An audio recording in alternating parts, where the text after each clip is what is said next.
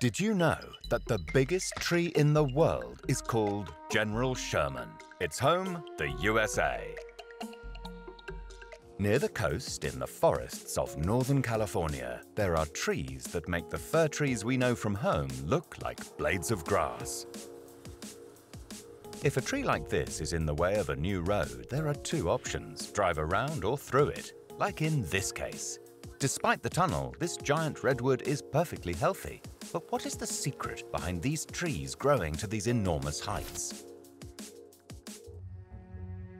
For the biologists amongst us, the Latin name for these trees is Sequoia sempervirens. They are thousands of years old and originate from a time when the USA was only inhabited by Indians. But why do these humongous trees grow to heights of over 100 meters? Shana DeHart and Vanessa Williams know everything about giant sequoias. The tree experts are out and about in the treetops every day to monitor the development of this ecosystem. Almost like when in the mountains, the downhill part is always the most fun.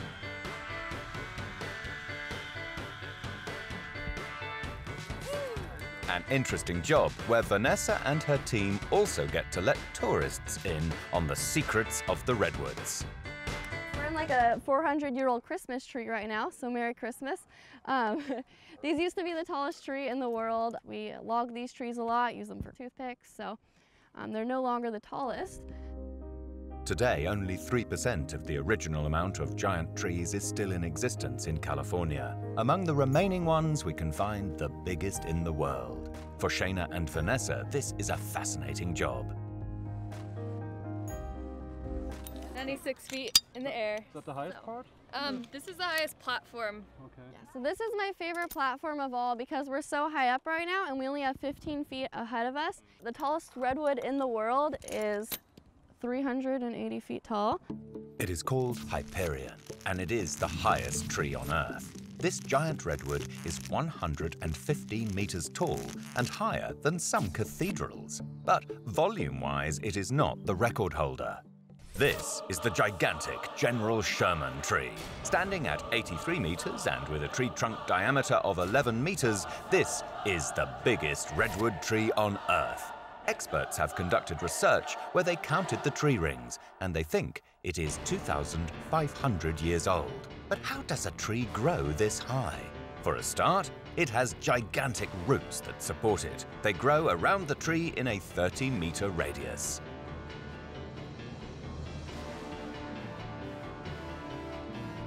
But the coastal redwoods don't. They have very shallow roots. They go down about like 8 to 12 feet, and they go out really far and interlock with other trees, which keeps them strong, but that means that it's going to sway. So heads up, these trees are going to start swaying. Yes, really. It is very easy to bring these trees into motion, but the roots are not responsible for their height.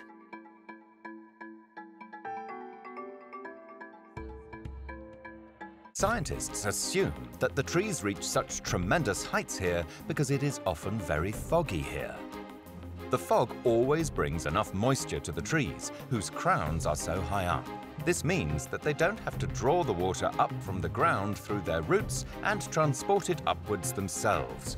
You could say that the trunk is the tree's biggest root.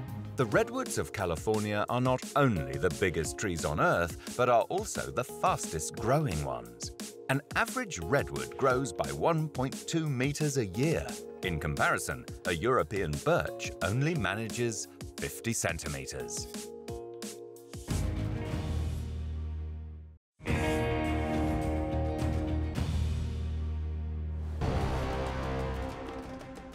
Did you know that the longest building in the world is located on a German island? Prora, also called the Monster by the Sea, is a total of 4.5 kilometers long. A building with a history that couldn't be more controversial. Built by the Nazis, used by the GDR regime. Would you have thought that Prora is the longest youth hostel in the world today and is supposed to become a holiday paradise due to the luxury flats that are being built there? But how will this complex be able to take the step to the future without it being forgotten what happened here? At the southern end, the old ruins have already turned into a 500-meter-long building site. Architect Ulrich Stucker has taken on a mammoth project with Prora. 2,500 windows have already been replaced by his team, and 8,000 tons of rubble were extracted from only one tract of the building. The mission? To turn the lost place Prora into a luxury resort. Soon, new noble roof terraces with a sea view are supposed to exist here.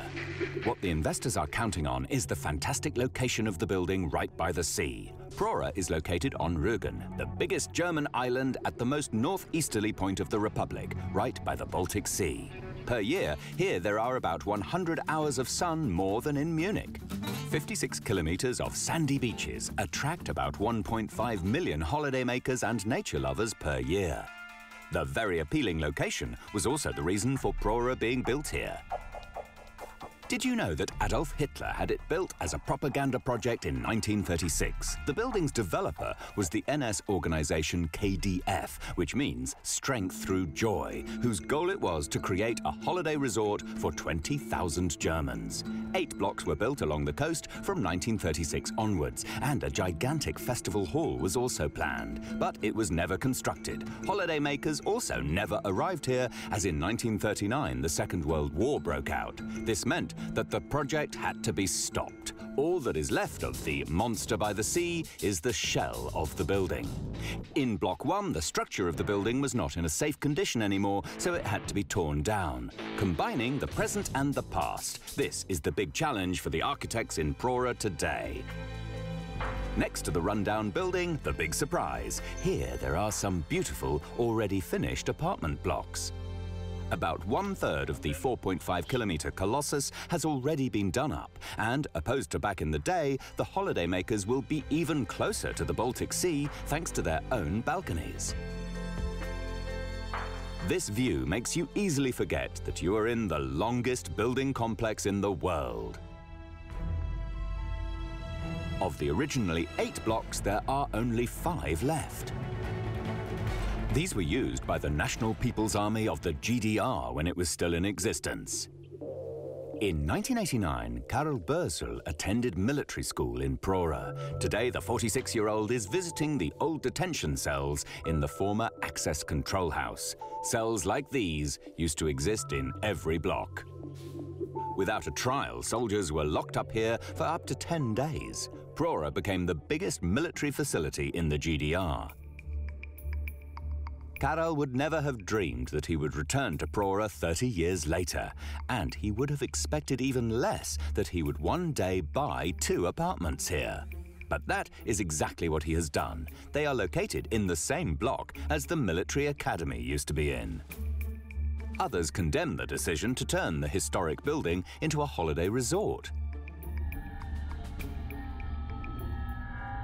But what else could be done with this colossus? Refurbish it at cost to the state? Too expensive at this size.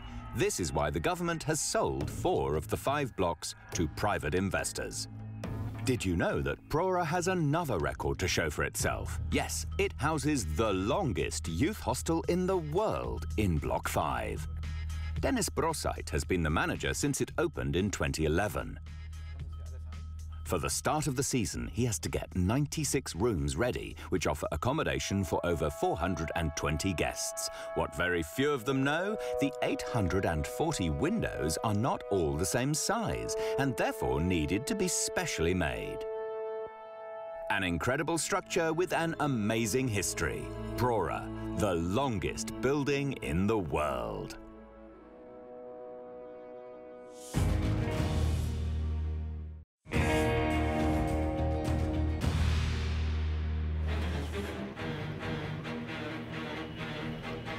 These pupils have several thousand schoolmates because it's the largest school in the world. Did you know it has 47,000 students, 2,000 classrooms, and 2,500 teachers? Lucknow in India. 47,000 kids and teenagers. Whether by scooter, by bus, or by bicycle rickshaw, they're all on their way to the same school.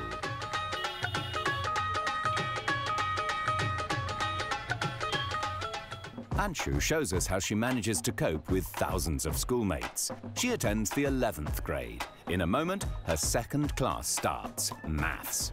Yeah, for us Indians, children, we are completely used to being surrounded by people because many students have joint families. Also in the roads and all, there's so much of hustle and bustle and traffic, and Indian roads are full of people, and that's the same in school also, 50-50 students, but it's all comfortable, happy people. So it's not much of a deal. The teachers don't call the students by their names, but by numbers. And special was the 1, 2. Can you imagine a teacher memorizing up to 600 names? There are a lot of children in a school, so in order to just identify, in any case, an ID card works because not every staff of a school knows each and every child. So just for their sake, to know us at any time, they can see our ID cards and identify us. The mega school is a private institution with 27 buildings and schoolyards. The parents pay fees of up to €100 a month. Even though every class has an average of 50 to 60 students, the numbers are still rising. Even chemistry or computer sciences are taught in front of 50 students at the same time.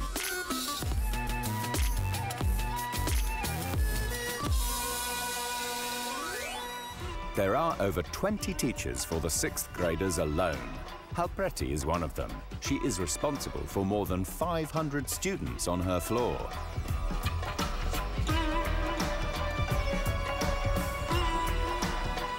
It's history lesson now. Today's topic, India during the Stone Age. Open your books. Page 28. Class in India works like this. The teacher speaks and the students listen. There's no trick. You just need to get across to them. And if they understand that this particular time which we get in this 30-35 minutes, they know that they have to understand the course content and for which they have to be attentive. And when they have their assessments, their tests, they will not be getting good grades. They have their long break after the 3rd lesson. Did you know these are the only 15 minutes in which the students are allowed to move around freely? The breaks take place time delayed with these thousands of students. First, it's 6th to 8th grade. At 10:30 a.m., it's the elementary school students' turn. While they are enjoying their break and eat their sandwiches, some 8th graders are drilled. The exercises are supposed to promote discipline and the community spirit.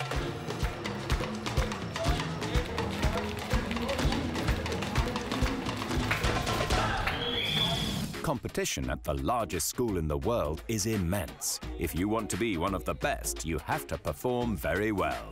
Anshu has performed well. These are the meritorious students of the 10th class board examinations, those who scored above 90%.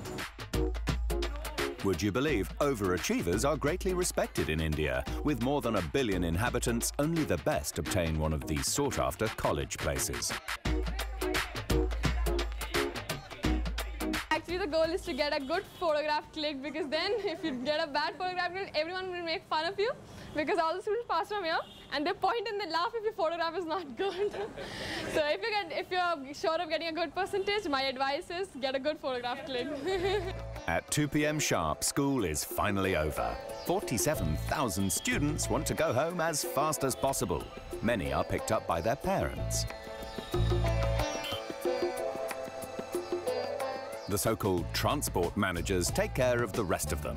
They coordinate the school-owned carpool and ensure all the students arrive home safely.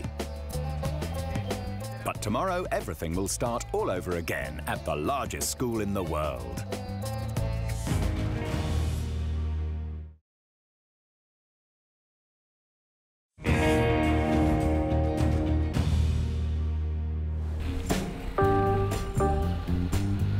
Mizoram in northeast India. Here, the small village of Baktang is located. Preparations for a photo shoot, but this isn't going to be a normal family portrait, because this isn't a normal family. This is Ziona Chana, his 39 wives, and his 94 children. Altogether, they are the biggest family in the world. 181 people under one roof, in a 4,000 square meter large villa with 100 rooms. Life in XXL, 80 kilos of rice per day. And a washing line that is 100 meters long.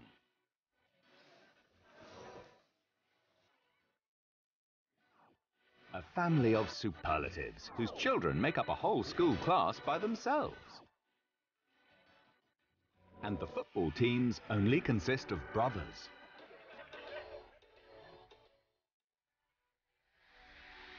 A mega family that works like clockwork.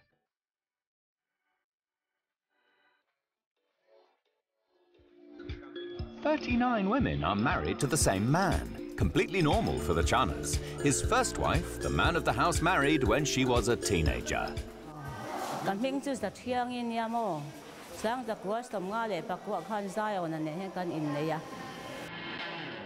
Every morning, 75-year-old Santyangi holds morning roll call. As the oldest wife, she is in charge of the household. The other women respect her authority.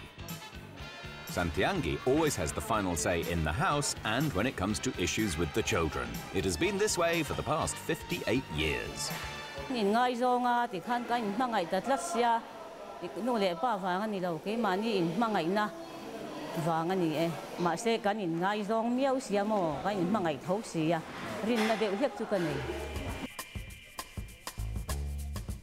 The married life of the Chanas has very strict rules. Rule number 1, Santyangi is the boss in the household. Number 2, each wife may only share the bed with the patriarch for 1 week. Number 3, only 4 women take care of the husband at the same time. Can you imagine that Ziona Chana's children and grandchildren make up 1/5 of all pupils in the village?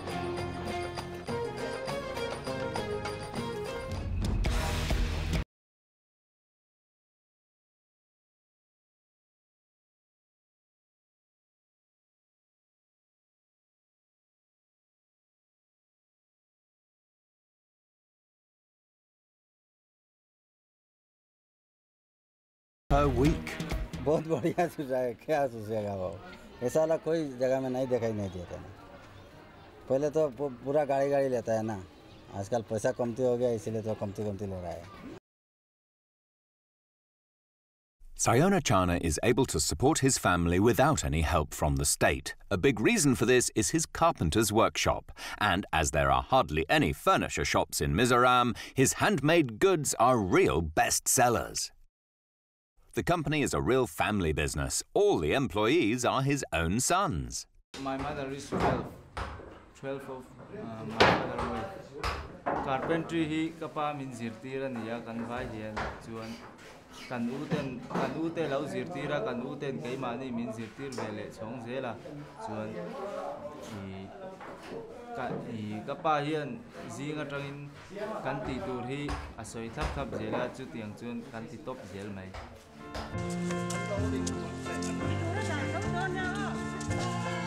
While the sons have to work till 2 p.m, their mothers come back from the fields with the harvest. They have brought about 50 kilos of vegetables back with them.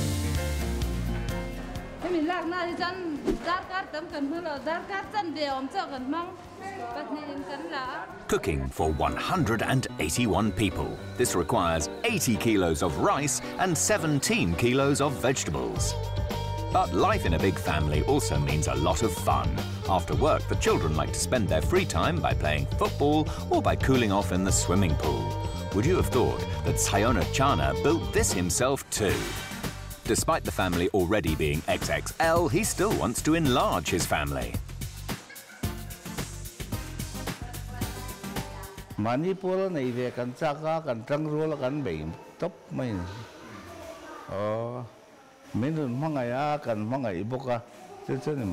And at dinner, everything is regulated too. Each wife is sat at her own table with her children. 181 people that are perfectly in tune with each other. The biggest family in the world.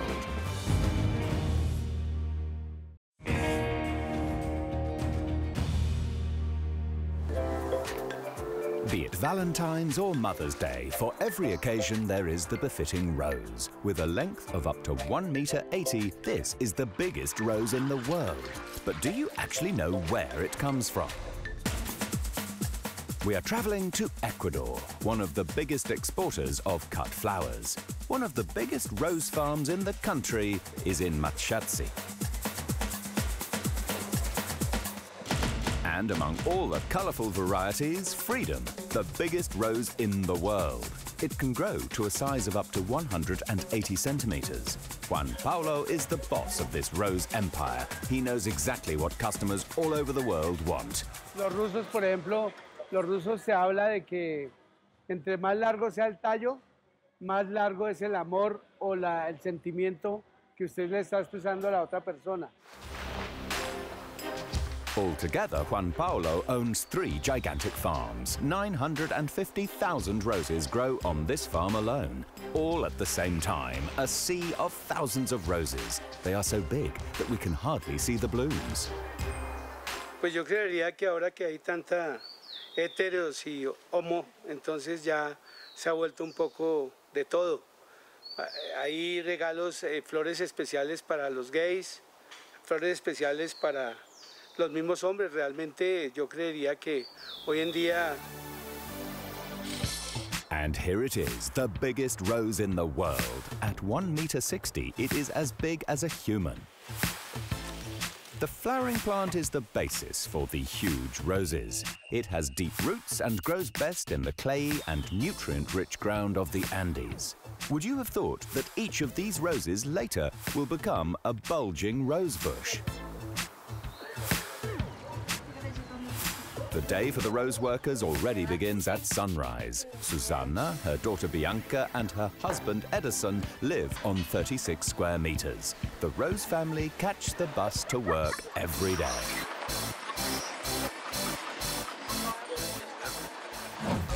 Edison begins by making a small cut in the outer layer of the rootstock. Then he removes the bud, the so-called eye, from another variety of rose and puts it inside the bark. To finish, he secures the laceration with a special sticky tape. Estamos limpiándole los patrones porque tenemos también que le pegue la luz para que la yema que se va a injertar se vaya a que se pegue más rápido y no se pudra. Now Mother Nature takes its course. Did you know that due to the thin air and the cold nights, the roses grow more slowly here than normal? This makes the stems grow thicker and the plants don't break as easily under their own weight. 4 months later, the roses have outgrown the farm workers. Susanna has to cut each stem separately. Lo que más me gusta de mi trabajo es cortar la flor, porque ya el trabajo es más avanzado aquí, porque ya trabajo tiempos, ya me gusta el trabajo, es cortar más la flor. 90,000 roses fall victim to the clippers every day.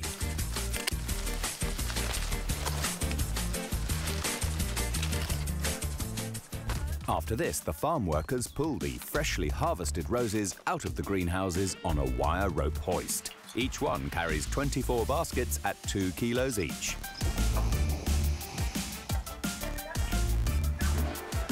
Right after the harvest, the roses take a 35-second shower. This way, vermin don't stand a chance.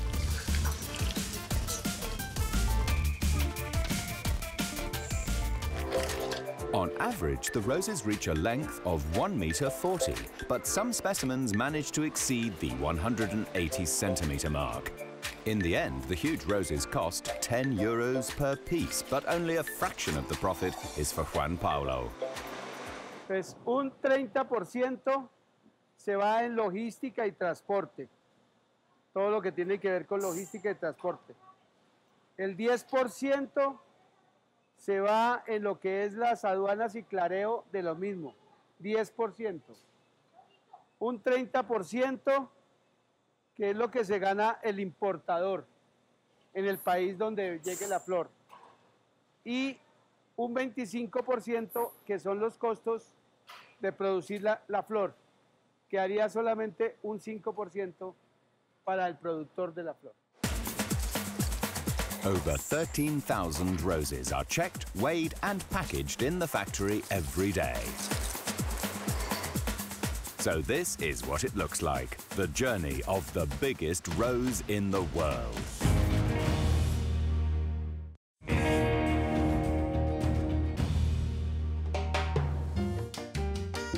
Isn't it almost too beautiful to be true? This mega pool looks a bit like a delusion of grandeur. A gigantic pool that is big enough to ride a boat in it. But do you know where this pool, the biggest in the world, can be found? We do some research and find out. The largest pool in the world is located in Chile. In Santiago, everyone knows the humongous paddling pool. So we arrange a meeting with the boss of the pool company. There he comes, the mega pool builder. Of course, in proper style, in a mega expensive sports car. This man is behind it all. Fernando Fishman, by now, builds structures like this all over the world. Mr. Fishman? Yes, I am. For a viewing of a regular pool, flip-flops would be enough. But in this case, a helicopter is more adequate. Our destination, the holiday resort of Alfonso del Mar, a super-modern, gigantic hotel on the coast. There you can see San Alfonso, my first project. And there it is, the mother of all swimming pools. Would you have thought that 250 million litres of water fit inside there? If you wanted to go on a walk along the side of the pool, it might take a little while, as it is 1 kilometre long. And we even discover a sailing boat. It took 4 years and cost a whole €4 million to build the water feature, an artificial sea right by the sea. I remember sitting on the beach, thinking, that's it. There was nothing here. Only sand.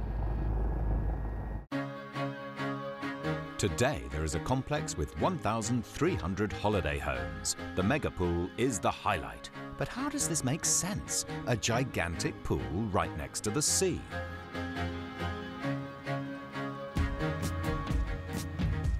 The explanation? Due to the strong current, swimming here is far too dangerous. Also, an Arctic stream never lets the water temperature rise above 16 degrees.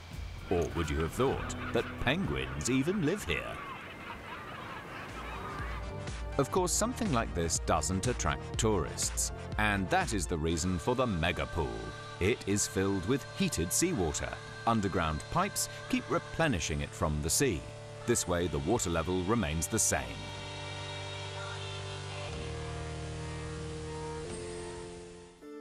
The newly developed filtration technique is so innovative that Fernando Fishman sells it all over the world. 300 projects all over the globe already use it. The bottom of the pool is not tiled as per usual, but is made from a special kind of sheeting that was especially developed for this project. Because the water is so clear, the material has to be extremely resistant to UV light. Just like any other pool, it has to be cleaned regularly. Sigfrido Grimau is responsible for this. For over 10 years, he's been taking care of the upkeep of the pool.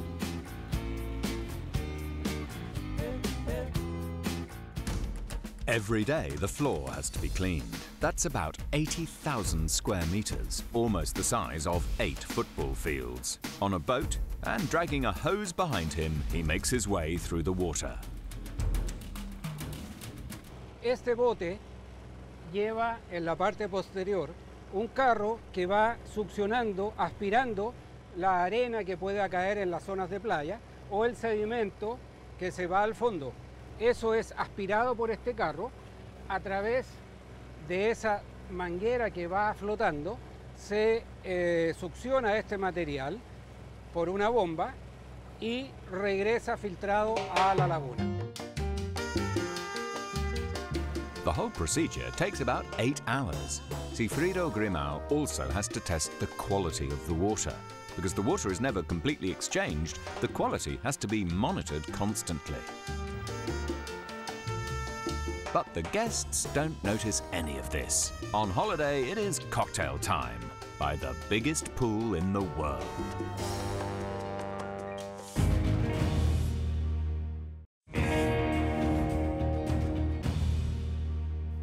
This is it, the coco de mer, the biggest nut in the world. But did you know that these nuts are sold for up to 1,000 euros?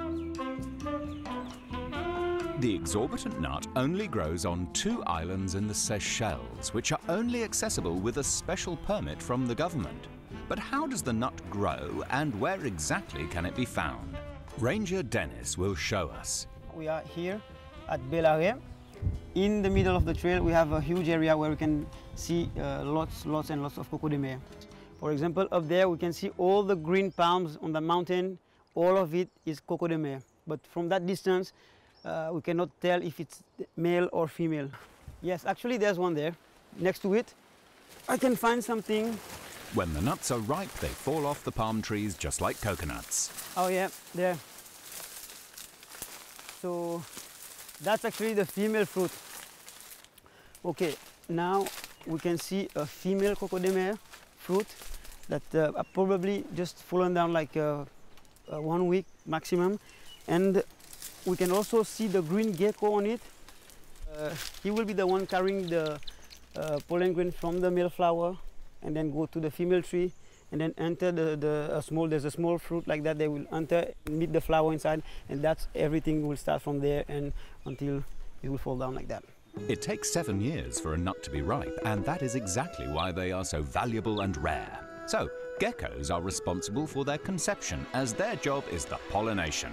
As you can see, it's really, really big. Dennis has found a real beauty for us. To crack this nut, he has to use all his strength. As a nutcracker, he uses a stone. With lots of force, he repeatedly throws the nut onto it so that the shell breaks. Then he has to only uncover the seed.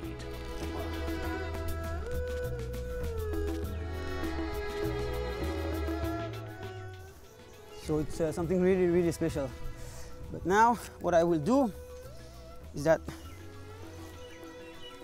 I put them like that, or like that, and I will show you normally it should be like that.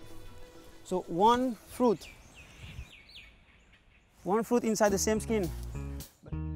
The shell of the coco de mer reminds us of a woman's lower body, and that is why it's considered to be a kind of natural Viagra. The workers extract the pulp, and every single nut is also measured and weighed. Everything is done by hand. Everywhere there are bars and cameras, almost like in a high-security prison. Safety. People will come and slowly make big money with that. Yeah. Okay. The shells and the pulp are sold separately, so each nut is sawn apart in the middle. On the inside, no coconut milk. So there it is, the one that is cut. The pulp of the coco de mer is much harder than that of a normal coconut. So you have to be very careful not to damage the shell because going to sell it, so you have to be very careful. The pulp is mainly exported to Asia as an aphrodisiac. A kilo costs 85 euros, so from a nut with 7 kilos of pulp, that makes 600 euros. But what is actually worth more, the pulp or the shell? For us, it's the inside. For the authorities, it's the shell. With wood glue, the workers stick the shell back together. Depending on the size, the now completely empty shell of the nut is worth another 200 to 400 euros. Like this, the pulp isn't ready to be sold yet. It needs to be washed. But the flesh of the fruit is extremely firm. As opposed to normal coconuts, it doesn't suck up any of the water.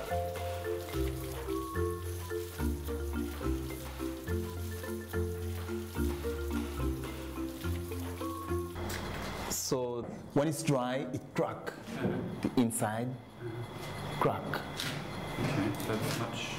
It's much harder than before, you see? Like stone. If it falls on your feet, it can. The expensive pulp is sent by air freight. Then we pack it. And the shell is also a top seller. From the shells of the biggest nut in the world, sculptures for the living room at home are made. The coco de mer, all in all, an incredible nut.